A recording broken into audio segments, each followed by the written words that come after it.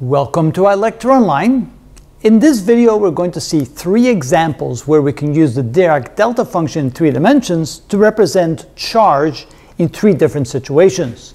First, we can represent a point charge at the origin. Secondly, we can represent a dipole where one charge is at the origin and another charge is away from the origin. And thirdly, we can represent the charge on a spherical shell. Now remember that when we place a charge on a shell, there's only charge at that very location, a distance r away from the origin, and it's an infinitesimally thin distance. In other words, there's charge in an exact location on the shell, not beyond it, not inside of it. And because of that, again, we need to use the Dirac delta function in order to represent it correctly. So let's see what that looks like. The first one is kind of straightforward.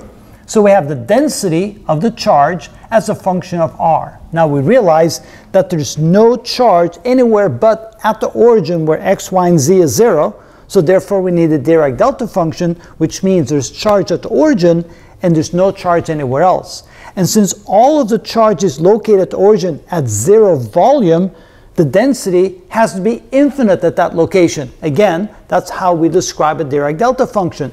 So the charge density is equal to the charge, Q, times the Dirac delta function in 3 dimensions. Why can we say that? Well, if we take the function as a function of r, and we multiply it times dv, we can say, well, we can write this as Q times the Dirac delta function dv.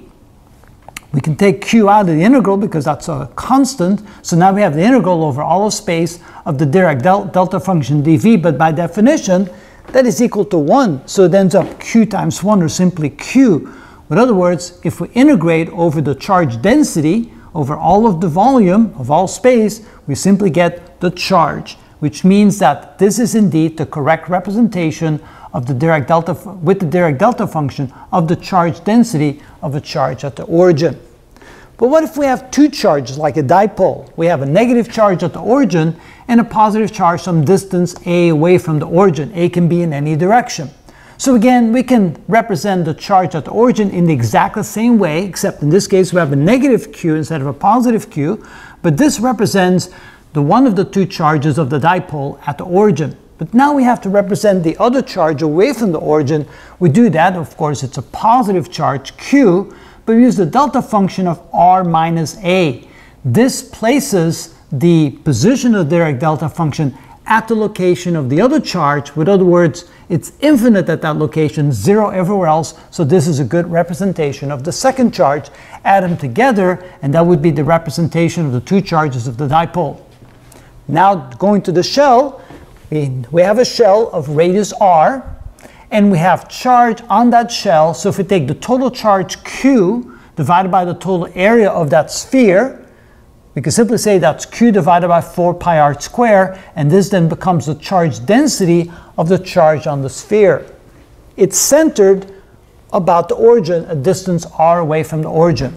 So now the charge density is going to be the charge density, q divided by 4 pi r squared, but we need a delta function to indicate that it only exists at a distance r away from the origin. So r, little r, which is the variable, minus the radius of the sphere, that places the charge on the sphere, and that gives this charge density across the sphere. So we use the Dirac delta function in 3 dimensions to put the charge at a distance r away from the origin. And again, that's the way we can represent it correctly, because it only exists at the distance exactly r away from the origin, not beyond it, not anywhere closer, and it's infinitesimally thin, so that's why the Dirac delta function is perfect for a representation like that as well. And that's a good way to represent the 3 forms of the charges that we see illustrated here.